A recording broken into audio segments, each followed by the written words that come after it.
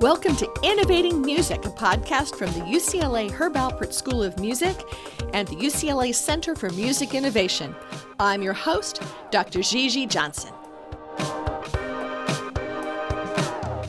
Jeremy Gruber is our guest this week. He is head of digital and strategy for Friends at Work, works with John Legend, Lindsey, Stirling, and a bunch of other great artists, and also other creators and innovators and thinkers in their whole social activism business, which is fascinating, and he'll talk a bit about.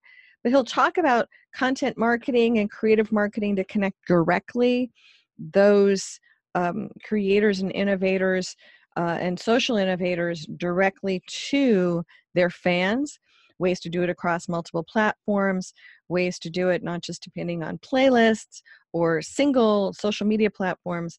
And I'll talk about some of the tricks and tools, and also about found.ee, something that he is a partner on that is looking at some of the issues in terms of supporting ad-based technologies.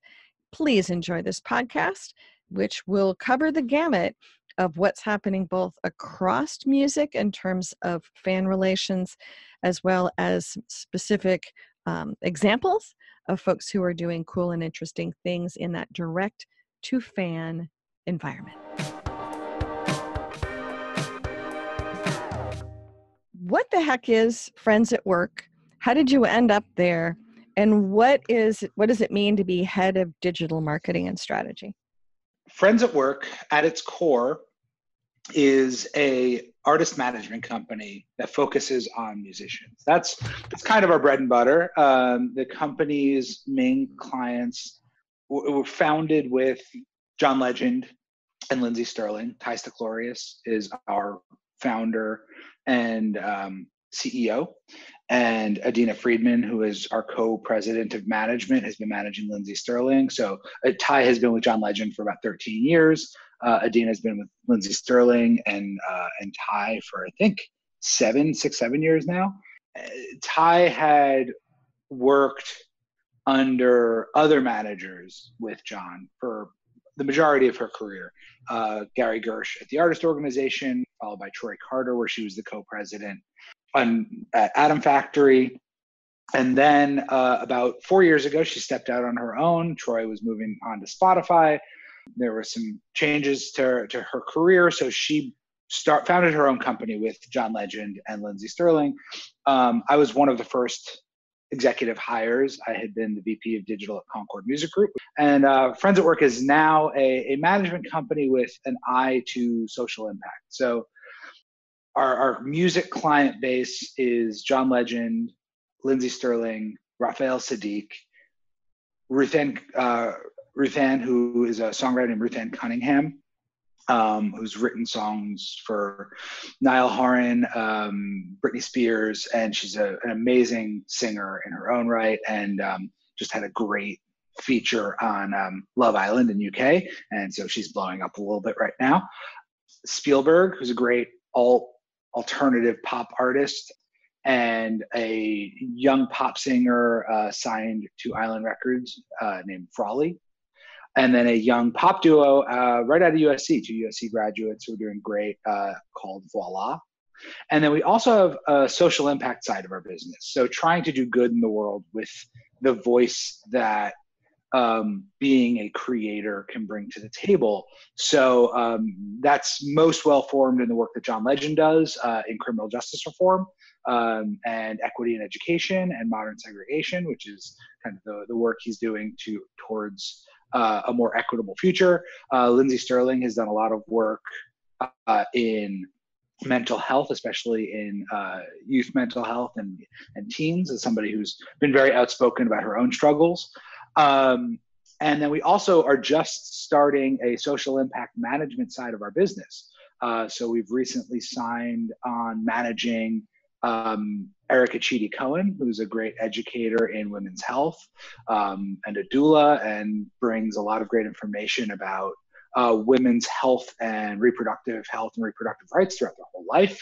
And the amazing attorney Neil Katyal, who you will see on MSNBC, pretty much weekly. He's a professor at Georgetown, former solicitor in the Obama administration, an amazing TV personality and speaker.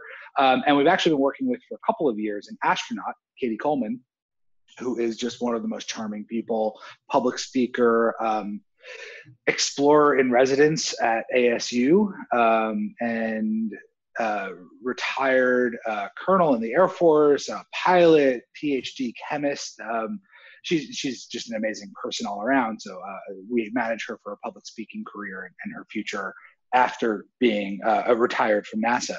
So it's kind of a long range of things. And what my specific job as head of digital marketing and strategy, it's an interesting role. And I think what it really means is facilitating the direct conversation between the artist and their audience, or the creator, as I would say now, because we're not just talking about musicians, but my background, as I'll get into, is very much in music and in the music industry. And so one of the main changes that I see from the, for lack of a better term, traditional recorded music industry, basically pre-2000s, is the ability and the expectation for an artist to communicate directly with their audience and own that relationship. And that's really my job here. And that sits in many different places. So record labels have digital marketing departments that manage essentially content that would be used for that communication. And I'm on the management side because artists have any number of revenue streams. I mean, John Legend, by way of example, has a wine label, LVE. He has a touring business, a merch business. We do VIP programs. He has a film and TV production company, Get Lifted Films. There's a lot to communicate to an audience besides just, hey, my new single's out. And they're all different partners. So my job, my team's job, is to manage that direct communication flow in a way that reaches his audience and hopefully collects data over time that lets us continue to talk to that audience and help it grow so that his career continues to grow, which for someone like John Legend sounds almost impossible. He's already got an EGOT, he's at 40 and he's got all these amazing things going on. I'm going to pause a second. Yeah. So for people don't know what an EGOT is. An EGOT is a rare achievement. A rare bird. It sounds like a rare bird. Yes. It does sound like a bird. There are only 15 people at the time of this recording who have gotten full EGOTs. There's a couple of, slides here and there because there's like daytime Emmys and things like that also add to that role. But the 15 core Emmy, Grammy, Oscar, Tony. So John Legend has an Emmy from being the producer of Jesus Christ Superstar, the live television performance. He has 10 Grammys. He has an Oscar for writing the song Glory for Ava DuVernay's film Selma. And he has a Tony for producing the Broadway play Jitney, which is an August Wilson play. So part of the same, if you ever saw the Denzel Washington film Fences, it's part of the same kind of series. Jitney, correct me if I'm wrong on that, but I believe Jitney's part of that same world. And he produced a revival of that play. So you kind of get to the question, which is possibly even way beyond our conversation, how he has time to sleep. But it sounds in part because there's teams of people to support him. I'm going to back up one more step. This is just me and a crazy small thing. Why is it called Friends at Work? Oh, that's actually a good question. So the two people who really started the company are Ty Stacklorius and Rob English. Rob English is our creative director. He actually runs his own company, Friends at Workshop, which is our creative department. They can do beginning to end commercials, whatever someone needs done, ideation, album artwork. The Pampers commercial John was in around the Super Bowl, they did that beginning to end. Rob was talking to Ty. Ty went, it has many meanings, but the real origin story is that Ty grew up going to Quaker school in Philadelphia. And Quaker schools are called Friends schools. And the Quaker ideology. Now, I'm a Jewish kid from New Jersey. I'm learning all of this is things I've learned as an adult. But the Quaker ideology is that you speak when you are moved to speak, and you share. You are moved to share your voice. And she wanted to bring that ideology into the workplace. Wanted to, obviously, all the other meanings that go on around friends also matter here. So, wanting to have friends at work. And there was an article, so that brought the friends idea in. And then there was an article, I think, that came out right when she was founding the company, was that like something like 65% of people don't believe they have friends at work or something. It was like a larger than you would think number of people don't have friends in their workplace. And she felt that was kind of sad. That she wanted to create an environment where we could all be friends and like actually want to come to work and want to grow as people. So the Quaker thing started it. And one day Ty and Rob looked at each other, and Rob was just like, friends at work has to be the name of the company. And that was, as my understanding of the story, is it kind of comes from her upbringing in a Quaker school combined with kind of this zeitgeist moment of not work-life balance, but work-life integration of just everything is one. So I was talking to a reporter on a totally different topic this past week, and we were talking about why this is a unique time in music to do things that are beyond what traditional labels did. And I look at what you guys are doing as rethinking the entire business of what's done with and without labels, and what's done with and without the creator voice. Why is this a great time for this company to be thriving, and what triggers it to thrive? I think it's a unique time because of what I was talking about earlier, of that direct to audience communication, the expectation that you're going to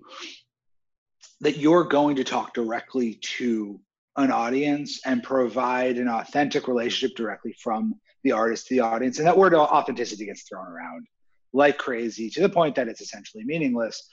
But authenticity can be whatever it is, with whatever it has to be within the brand you're trying to communicate. And it is a gut thing. So it's really hard to say, one thing is authentic and one thing isn't. And sometimes you grab it afterwards. But I think the answer to your question is that the internet has done an amazing job of democratizing distribution. We can own distribution mechanisms. We can own email databases, SMS databases if we want. Social media, while it's ever changing and moving, does allow for that window into the world and creativity. And then there's also, if you advertising and data management, from retargeting to all kinds of, ways of reaching new people. You don't need a $100 million annual budget to invest in things to be able to do those kinds of things, or $1 billion investment strategy into hundreds of artists to do those kinds of things. You can do it at the artist level with really reasonable investments and build a career with resources that exist at a few people's fingertips instead of a large diversified company like a major label. I mean, major labels exist, and they're having a heyday also because of the digital marketplace. Major labels exist based on diversification. We exist based on specificity of a few artists, and then we diversify those how we monetize those audiences. So rather than diversifying on a traditional scale of a major label where you have 100 releases a year and 10 of them make money and pay for the whole thing, I just made up those numbers to be round, we have one artist with 10 businesses and all of them are making money. So John Legend, like I said, has a number of businesses, and we're diversifying his revenue streams versus diversifying a huge base of artists.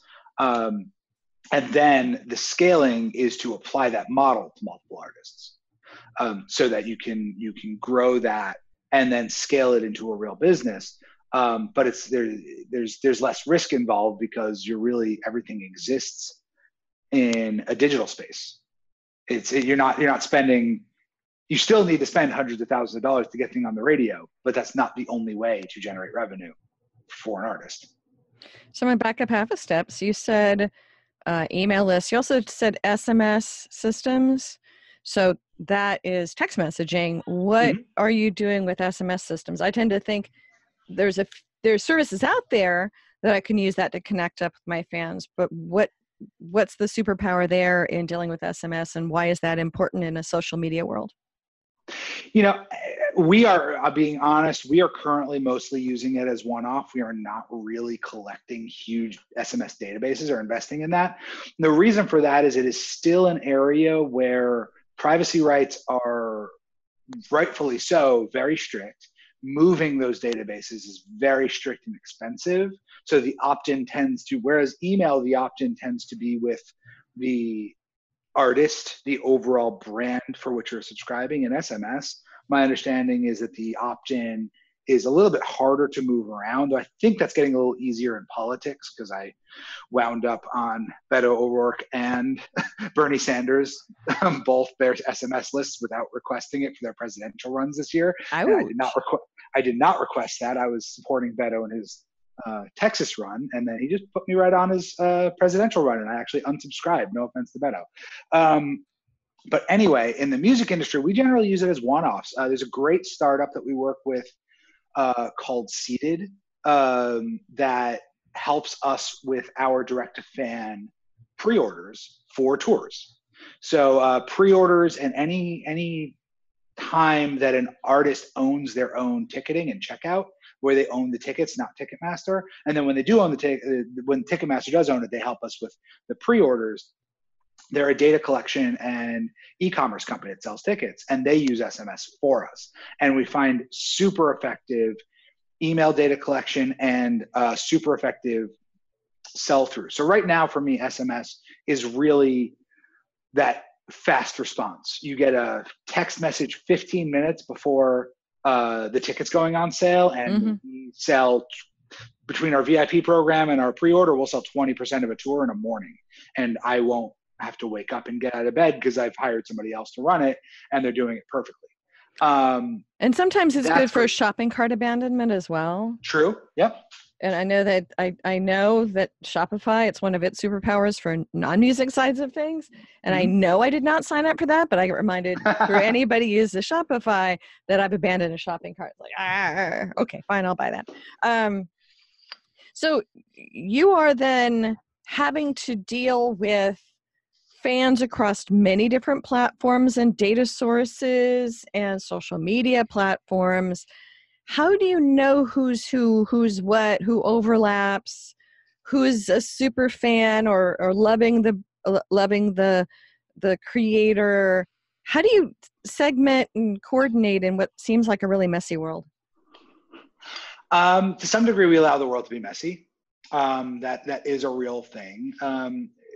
To some degree, I would say in the social media world, we tend to reward creativity and engagement.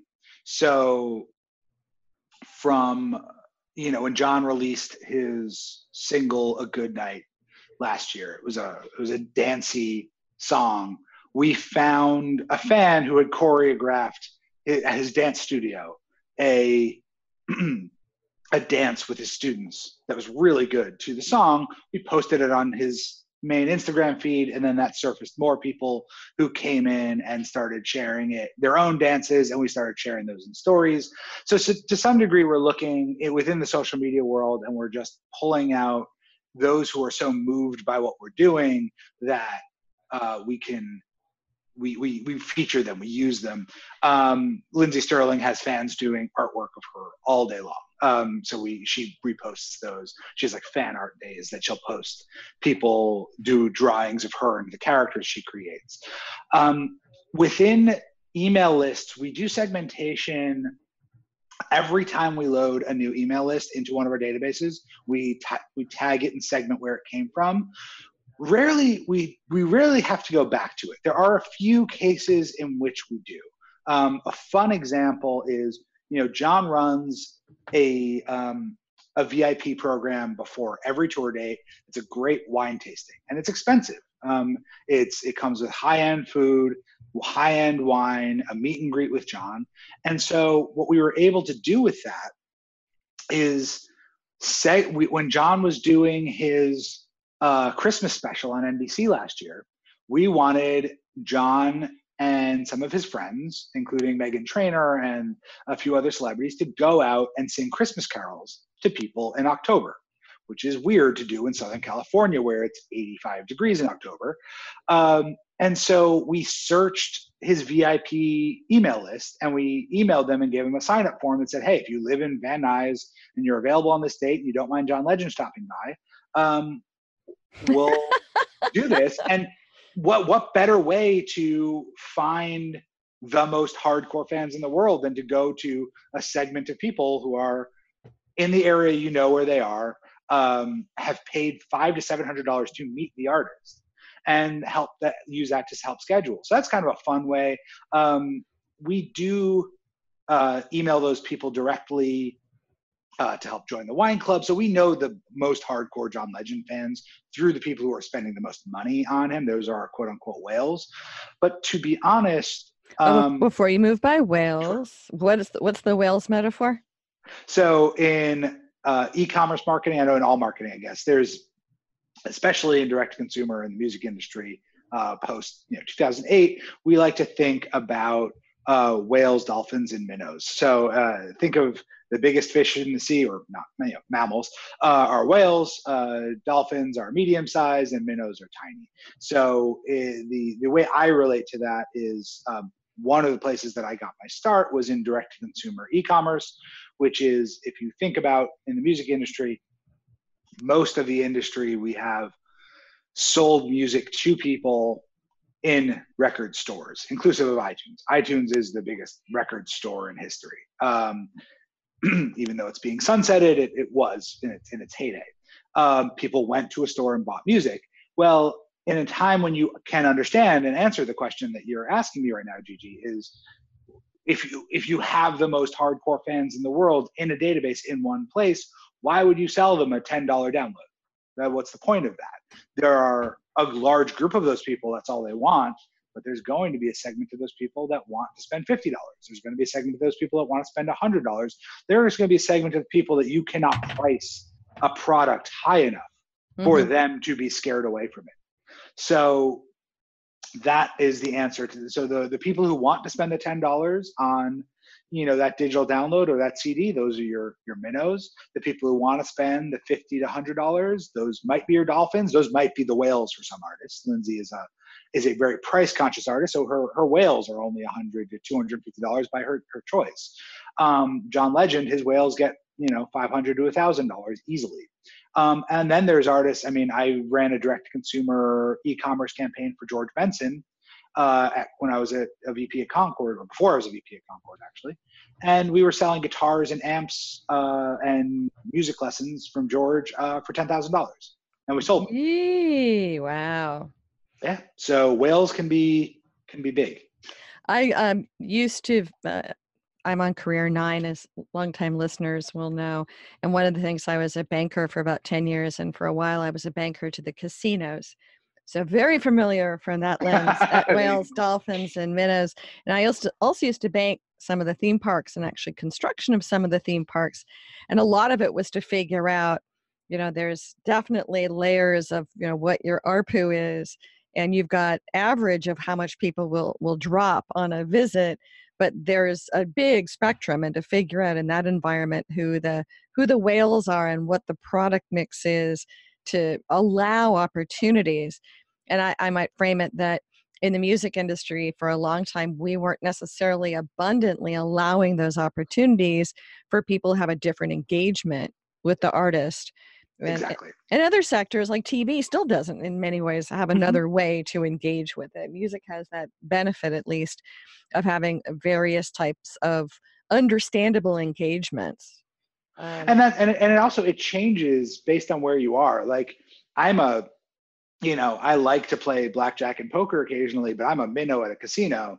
I'm a probably a dolphin at your average concert where I'm a fan, and then I might be a whale at, my favorite band, like a Nine Inch Nails concert. I'm, looking at the $300 photo thing that they're selling, autographs and stuff. So it's like, you change where you are. You can be different for every as a consumer. You can be, or even who you're with, because yeah, true. It may be that I'm taking my family to Disneyland.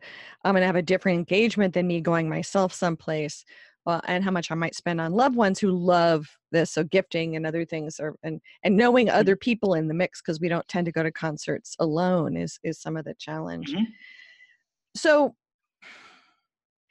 how does one, the whole streaming market is growing. How does, or I should say it's growing at a slower rate now in the US, though, supposedly, as of mid-2019. How does one look at growth and directions and planning for growth in the strategy hat you wear? And how do you see things going that you guys can stir the pot on? That is a big, big challenge. And honestly, I can't answer with a ton of confidence in what's going to work, but I can answer with what I'm looking at. So the main thing, first of all, it's very different promoting an artist who is new and an artist who's established. So I'm going to kind of have two different tracks on this conversation, and I'll start with new, and then I'll get into established. So if you can help me track that a little bit.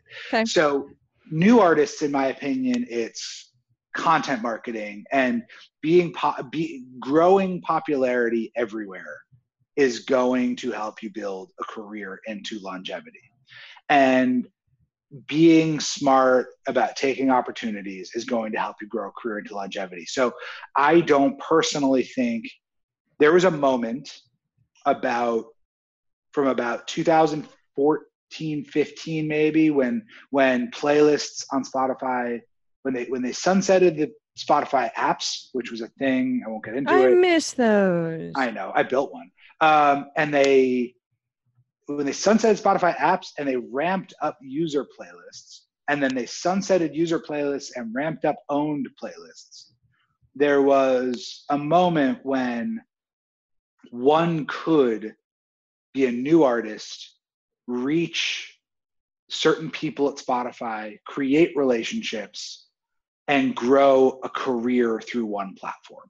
And there's a handful of artists, very small handful of artists, that did it either through relationships or like Wolfpack, who did it through cleverness. Wolfpack is an interesting example because they're the ones who financed a tour with a silent album, and they just told all their fans, they had fans, to go just leave it on overnight. And it actually Spotify changed the rules, but they raised $40,000 before Spotify changed the rules doing that. But they're actually an extraordinarily talented band. I have nothing to do with them. They're just an amazing funk pop band that really talented, and they've gone on to have a bigger career than they had when they started doing that. And then there's artists like Lau who really built a career off Spotify, with AWOL and kind of building great content around it. And the whole, there's been careers built through good playlist placement. We are currently moving out of that phase. That phase is going to start moving on as people are leaving Spotify who did that before. Started with Tuma leaving years ago, but now Mike Begane is leaving, and there's been changes, and they're moving more towards algorithms. So it's going to be harder and harder to predict, and harder to break into, and more like a YouTube type world where what's popular is surfaced by what an algorithm sees working versus what a human being sees, or maybe not. They might change their mind and move back. I don't know. So in those cases, I think being popular elsewhere matters. Cultivating your social media, being great live, having really good syncs, like bringing all elements of your world into your career and not trusting Spotify as a marketing plan. There's a company that I think was founded recently, a friend of mine from my Concord days, Philip Bailey, was on a panel at South by Southwest that was just Spotify is not a marketing plan. Mm-hmm. And I think that's true. I think you can't depend upon Spotify and playlisting to be the only thing that helps you grow, just like you can't depend on Instagram to be the only thing that helps you grow, or YouTube to be the only thing that helps you grow. You have to have a holistic career, make great content, be great live, and start the right partnerships to help you. And great content, though, is not exclusively great songs. True. And that depends. And then what great content means depends on your artist. I mentioned an artist, Voila, that we're working with. They have great songs. Their next phase is really going to grow out of the fact that they need to help grow their social media. They've been growing their live experience a lot. They've been doing some great opening slots, playing great festivals. One of the members of the band is going to be a star in a Netflix film that's coming out in September called Tall Girl. So Luke Eisner is going to be the male lead opposite it's a great movie that's coming out next month. So there's other things happening in those artists' world in addition to the fact that they write great music. I'm going to get into the established artist element also. Something that I've noticed looking at data, because that's actually one of the great things about Apple and Spotify and YouTube, is that they provide data directly back to the creators. It's limited, and each platform provides their own amount. Spotify for Artists is a pretty robust platform, and Apple for Artists is growing, and it's still, I think, technically in beta. YouTube Studio is the most in-depth of them. It's owned by Google. They're a data company. One thing, and they're rolling out, I think, features that are going to be even more in-depth. One thing that I've noticed, especially looking at an artist like John Legend, is that music, this sounds like an obvious statement, but it actually has really big meaning. And that is, music that is promoted specifically to streaming does better on streaming. And what I mean by that is John's biggest song on streaming is All of Me, obviously. The second biggest song is Beauty and the Beast, which is a Disney promoted piece that he did with Ariana Grande, who's one of the biggest artists in the world. Actually, she was the #1 most streamed artist in the world for several weeks before Khalid kicked her off the spot for a little while. Everything behind that is pretty much hits from his catalog. So if you go 1 through 10, you have some great songs from his catalog, ending with his first hit, Ordinary People, which usually hovers on a monthly listenership basis around 8 or 9.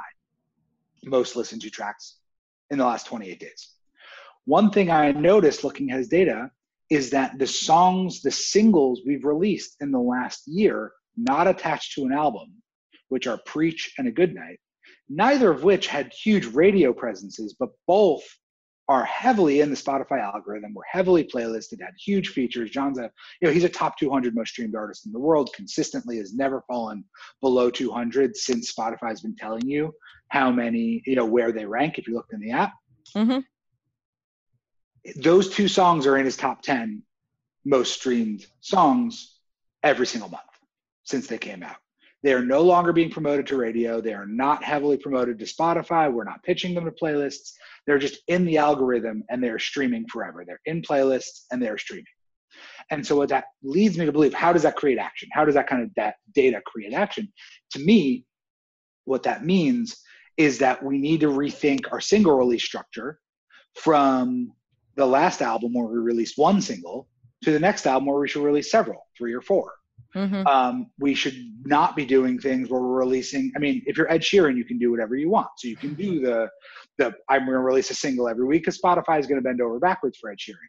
John Legend is a big artist, but he's not the artist where every partner just says, we'll do whatever you want. Only a few of them, Ariana Grande, Taylor Swift, Ed Sheeran, et cetera, the only artists that are in that echelon.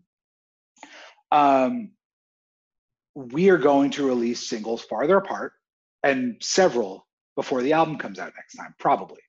That's the plan right now, unless something changes.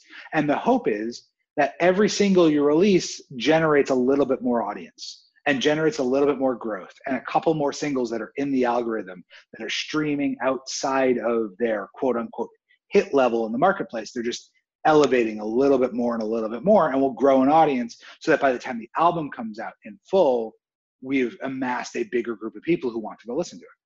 So that's really the way we're thinking about strategy and looking at streaming as, you know, how do algorithms affect listening, and how does being in an algorithm, you know, like existing within an algorithm, affect an audience overall and audience growth. So one of our earlier guests, Amadea from PEX, talked about that for big name artists, only on average 1% of their listening is where stuff was originally released, and 99% from their data that they look at across 30 different platforms, 99% is remixed, re-whatevered, and then redeployed by a fan or someone in a meme or whatever. Do you guys look at that stuff and figure out how to set the narrative, embrace the narrative, track where the heck things are going? Because I would assume that John Legend's work and Lindsey's work is sometimes morphed into other people's creative work. Mm-hmm. It is. We do look at it. I can't really give a concrete example of what we do with that, other than the sharing when it's great. Like I said, like I said earlier. I agree with that. I mean, I think a very large percentage, greater than 50%, but I can't give you an exact number, of John Legend's streaming on YouTube, and I don't think this is surprising, is people watching or listening to UGC videos of All of Me. And that's not a remix, that's the original master being uploaded. Right. And then them doing something with it. So getting married, lyric videos are huge. People just posting the lyrics. And I think that's very algorithmic. And that's because that's what's choosing what gets served next. And I think that's what people are just kind of flowing through that. But honestly, I can't really say we have a huge strategy around engaging that other 99%. I know that sounds crazy, but that kind of exists in a place like Lindsey, for example, who's a YouTube first artist. We have an MCN who's responsible for collecting revenue on that. So that's a giant revenue stream. But I wouldn't say that 99% is the most engaged audience, if that makes sense, because of the algorithmic nature of what's serving them. That's probably where the listening's happening. It's a great discovery audience, but it's not necessarily the most engaged, high revenue generating audience. So you share a lot of these insights with your students as an adjunct professor at USC Thornton. You also, though, have another hat. You have a third hat, right? You are a partner in something called found.ee. What is that, and what is that adventure? Sure. So found.ee, found.ee, for anybody who wants to find it. It is a free platform, but it's invite only. So if you go to found.ee and you are in the music industry, you can get yourself account access and start using it. It is a full service advertising platform for the music industry, built to make the music industry be able to advertise from the smallest artist in the world to the biggest artist in the world, just as easily as how the major labels have been doing it for years with display advertising that gets to over 99% of the internet and with no minimums, and audio ads on Spotify, iHeartRadio. And the idea is that it's also attached directly to a data collection source. So one of the kind of leading areas of advertising in the world right now is retargeting. And so what is retargeting? I will get into that. So retargeting is the idea that you put someone into a database, non-personalized data. So it's not, hey, Gigi, I know you've been looking at this shirt online. It's we know person on this computer clicked on this shirt on a store. And that adds a piece of data to your computer that communicates with the ad server. And that's called a cookie. And that data lets an advertiser serve you, buy ads against you as a user, knowing what you've done. Most traditionally, this is done in e-commerce. So if you think of like, if you go to your favorite department store website, say Bloomingdale's, you look at a shirt, and then you go on rollingstone.com, and that same shirt is looking at you. That's called retargeting. What has developed in the last few years, and what found.ee allows you to do, is to add retargeting to an action. So it's a URL shortener. You add your iTunes URL or your Spotify URL to found.ee, and it creates a new URL that is, instead of a long string of numbers and letters, a long alphanumeric stream, it's found.ee / your album on iTunes. And so you control what that is, you control the branding, and then every time someone clicks on that, they go into a database that you can then purchase ads against later on. So the idea is that it's all connected to one platform.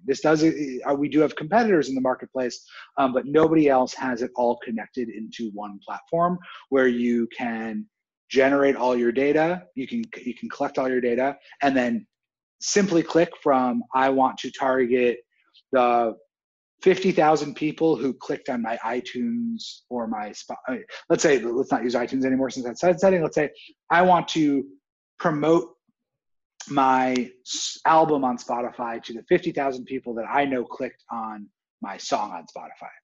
So you promote your single on Spotify, you use a found.ee link, 50,000 people click on it and listen to the song. Now you have a database of those people, you click advertise, and now your album's out, you can buy advertising against them against that exact 50,000 people with a CPC, which is a cost per click, the cost per reaching each individual, that is comparable or competitive to social media. So Facebook advertising is the biggest advertising platform in the world. Our costs are comparable. And the ease of use compared to Google AdWords is insanely much easier. Google AdWords is a very difficult system. We have stripped out everything that you would not want to use in Google AdWords as a musician, and just put everything you would use as a musician in this platform. But then you know the behavioral information across many songs, across many people. Yes, can people then advertise against other people's lists? The answer is you will be able to. We are working on how to develop that. That's a privacy discussion. Everything we do is GDPR compliant. GDPR is the European Union's privacy law that was enacted last year. So we just need to be very careful that any data we are offering up, we own in joint with all of our users. There's a joint control agreement that every user signs.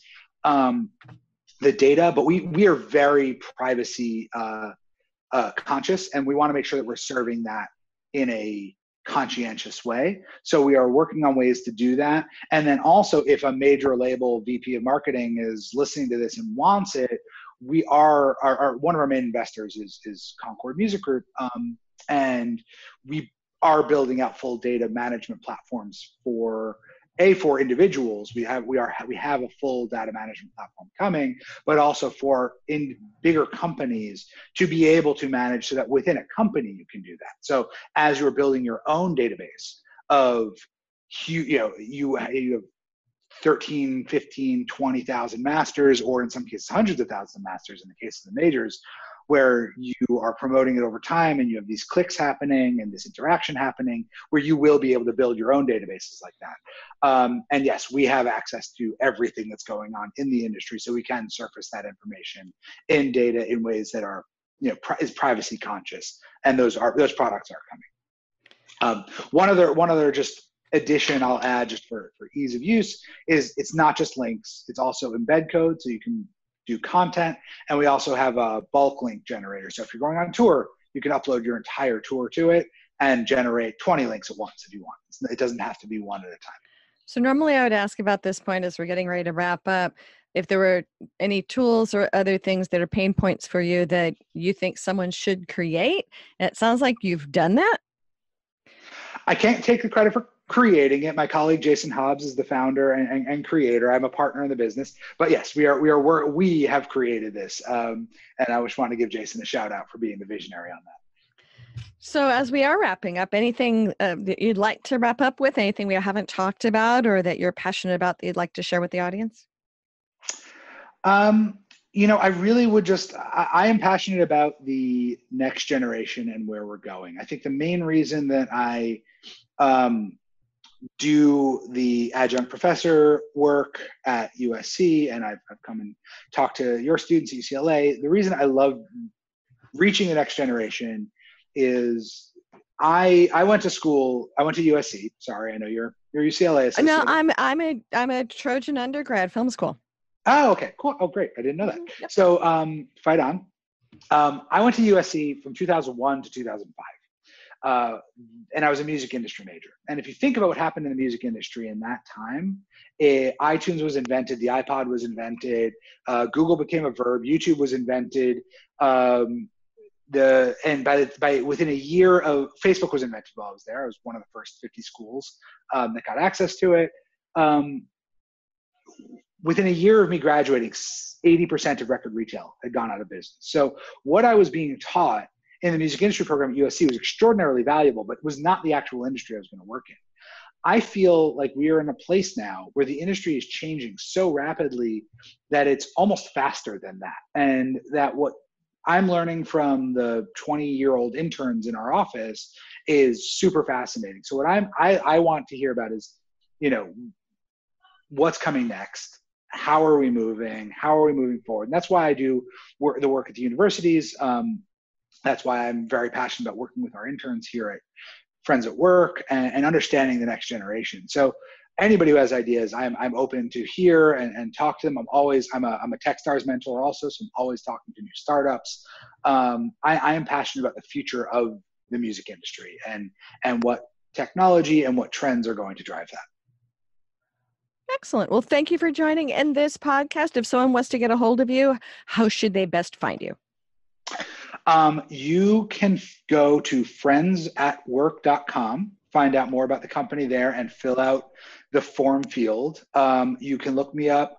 The form field goes directly to me at the time of this recording. I can't promise it will forever, but for a few weeks at least, it'll be safe. My social media handles are JR Gruber on Twitter and JR Gruber01 on Instagram. And I believe you can look me up just at JR Gruber. That's the letter J, the letter R, Gruber on Facebook and LinkedIn. I'm open to people reaching out to me on any of those platforms. I don't post very often on any of them, but I am very accessible via direct message. I would say Facebook Messenger is probably my least accessible because I just don't notice it that often, but everything else, you can reach me anytime. Excellent. Thanks for joining us. Thanks for having me. Well, that wraps up this podcast. Many thanks to the UCLA Herb Alpert School of Music and the UCLA Center for Music Innovation for being our hosts of this ongoing series. You can subscribe to us in all the usual places, or you can come find us at innovation.schoolofmusic.ucla.edu. Join us again to follow the other adventures that we will be tracking down in innovating music. Thanks again.